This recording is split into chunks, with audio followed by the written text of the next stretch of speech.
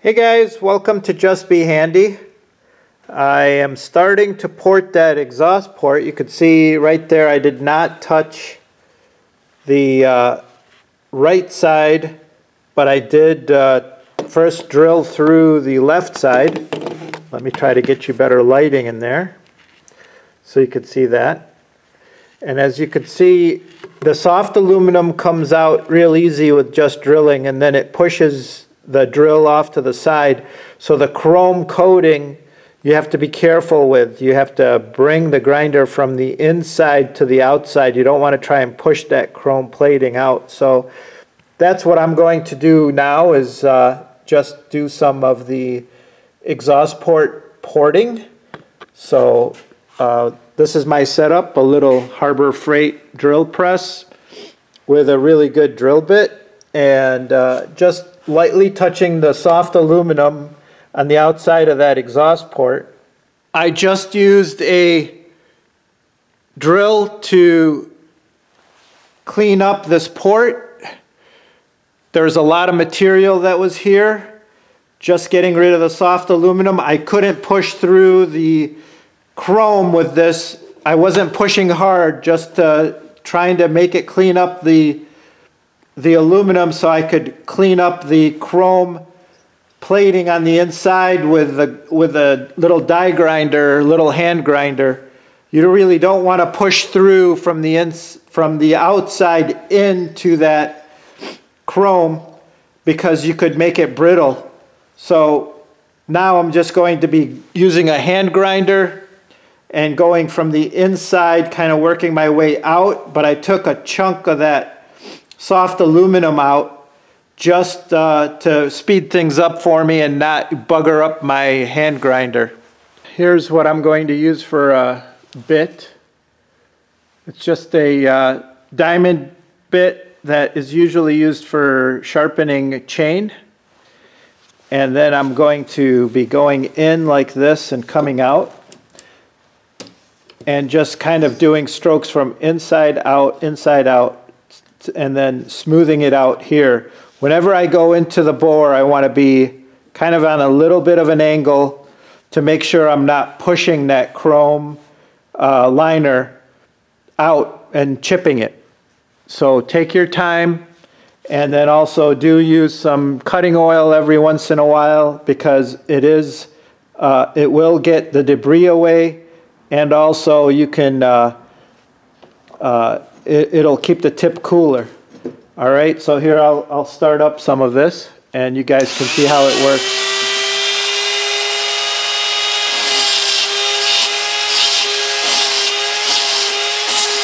See, I'm just doing light strokes, not putting any pressure, letting the bit do the work.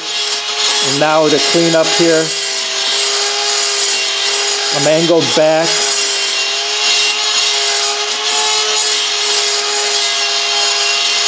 See how it's cleaning up?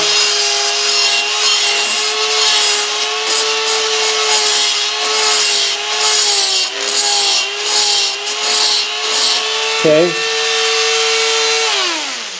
That's kind of what you want to do, kind of angle it back here. Then when you're going inside, go from the outside back in. And then we'll keep doing this, and I'll get back to you and show you what the results are like. Okay guys, I switched over to a little sandpaper disc to try and smooth everything out on the inside as well. And here's what I ended up with.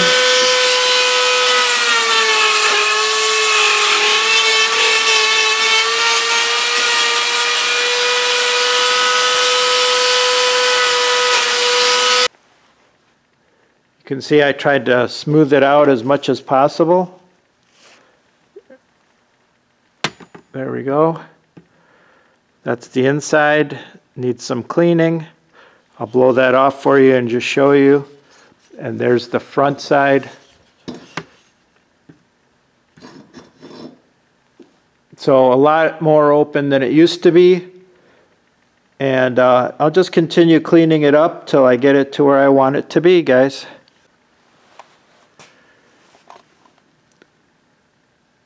Okay guys, I just finished cleaning up that port. Don't know if you could see that as well as I do for just getting the exhaust out. Then as you can see on the inside, everything looks nice and smooth. I made sure with that sandpaper bit, I cleaned up the chrome, gave it a nice chamfer, but I'll go in there with a rat file too, and a rat tail file, and make sure that I knock those any edges off. What I ended up staying with to do this was these little sandpaper bit tips. Now the next thing I'm going to do is just go into this intake and just clean up any of that flashing there. Not much here to do because it's all dictated by that plastic piece that goes in here. But there is some flashing, an opportunity to get that off of there. That helps a lot, and then just smooth this out. So that's my next step here.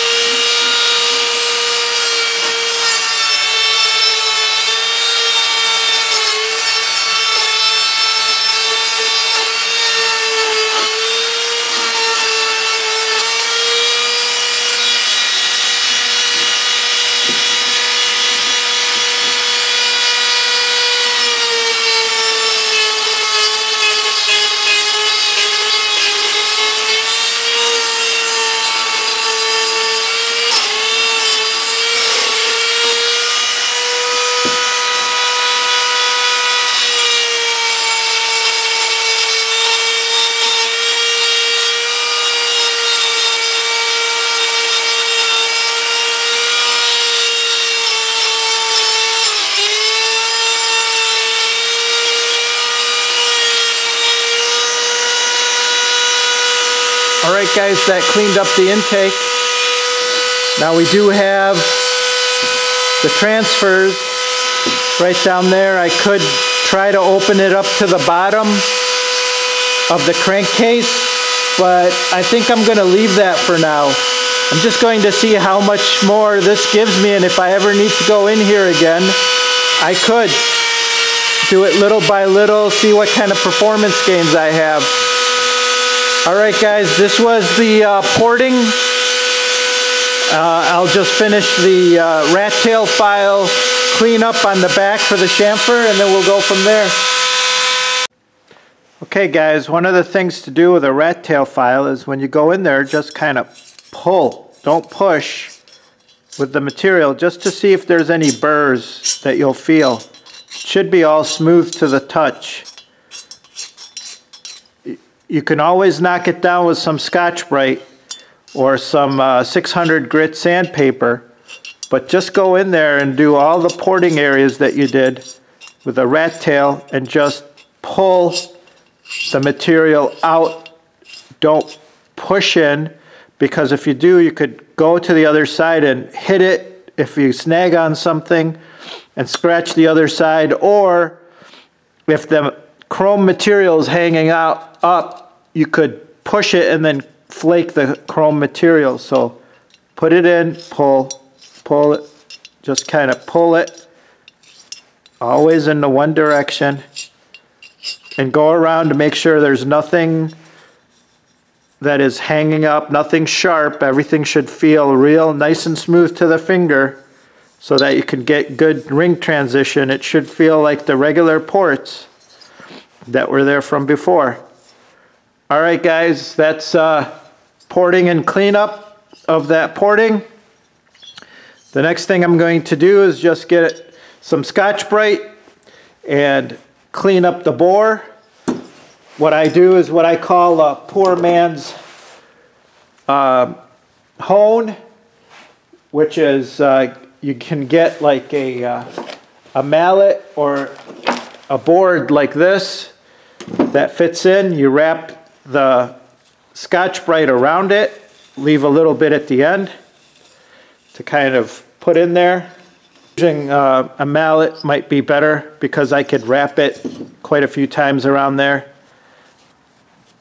Okay, and just kind of stuff it in there, and that way you could, as you turn, you pull the cylinder out, and you could always use a little cutting oil or something if you want. This is just a demo. I'll get a newer piece. So yeah, you just put it in there and then pull out, a couple of turns, pull out, and then what you get is like a what I call the poor man's hone. You could see the cross hatching on there. It does clean up quite a bit, so I'm going to continue cleaning this port up. You can see there's some debris in there. I don't want it this dirty. Anyways, hope you enjoyed this. Give us a thumbs up, but that's how this project is coming along. We've got the cylinder ported, and then we're going to put it back together. I did not change the timing, so that's why I did not do a timing wheel or anything. And now this cylinder needs a good cleaning before I can put things back together. All right, guys, enjoy. Please subscribe. Awesome. Have a wonderful day.